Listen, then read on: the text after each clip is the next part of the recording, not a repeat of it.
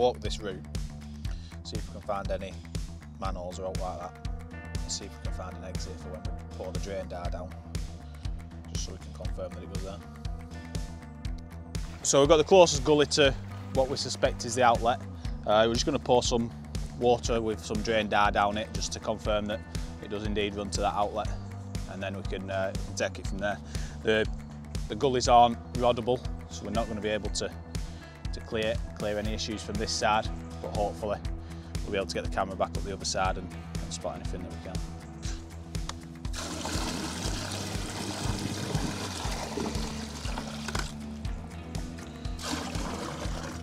Yeah, that's running free, that's nice.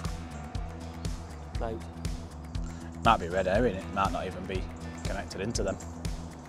So I'm just going to stick drain camera down it.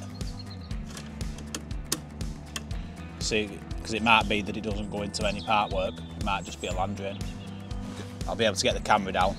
I've tried putting the sond down, which we can track with a CAT scanner, but it's not roddable, so it's not having it.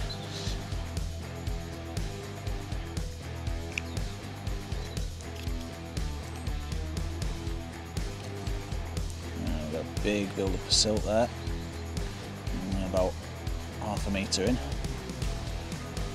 Keep going slowly away.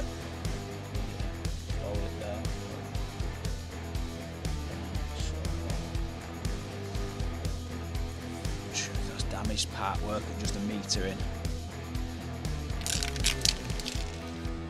Probably. About there. Right, well, we'll go to the next one along.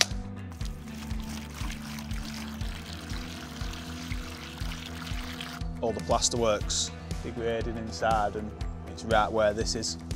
Yeah, you can see the staining around the top. Well, it's all the way along really, but that gutter will probably be lead lined.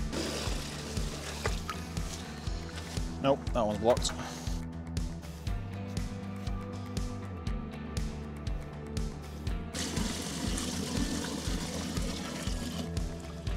Yep, that one's nice and clear.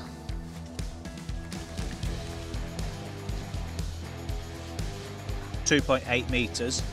It comes into a 90 degree. What looks like it's heading down the way assumed. We're not going to get round that with this, so just send it back in. Yeah, go on. So we'll just pour a little bit down there. I'll do.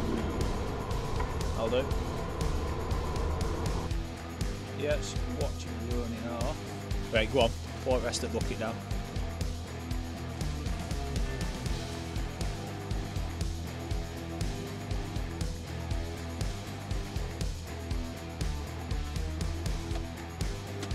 We've not found out exactly where it leads to, but we've found a couple of gullies that are blocked.